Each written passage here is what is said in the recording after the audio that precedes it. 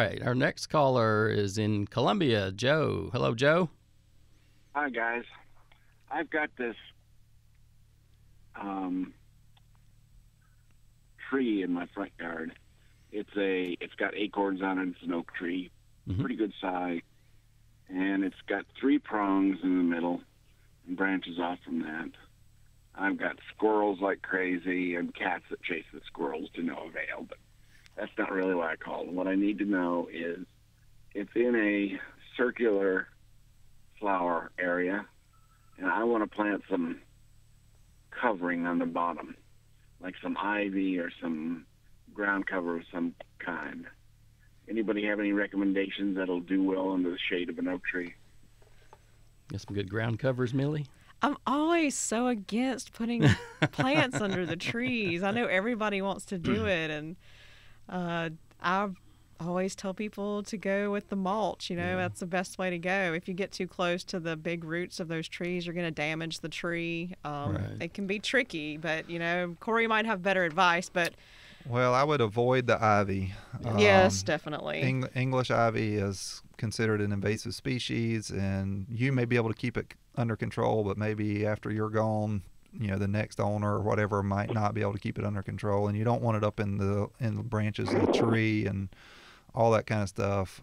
There's some good ground covers that could survive under the oak trees. I think most of us horticulturalists agree that the best thing for trees is a good layer of mulch, because otherwise they're competing with another crop for water and nutrients and that sort of thing. Right. But there are a number of ground covers out there. We have a great fact sheet that through the Home and Garden Information Center that talks about ground cover options. So that might be something. Again, you could go to the Your Day website and find a link to that. But things that come to mind, hostas are certainly something that you see planted in heavy shade a lot. Hellebores or Lenten rose or another one. They're heuchera. These are not necessarily true ground covers, but they're perennial plants that will survive in heavy shade like that. So those are a few options. There's a lot of things out there, but I think, at least try to give your tree a little bit of breathing room. There's a lot of roots right there at the base of the tree.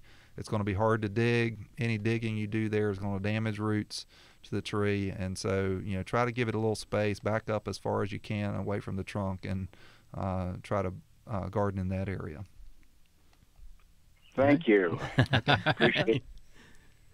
Appreciate all the expertise. All right. Yes, sir. You have a good day. Thanks for calling.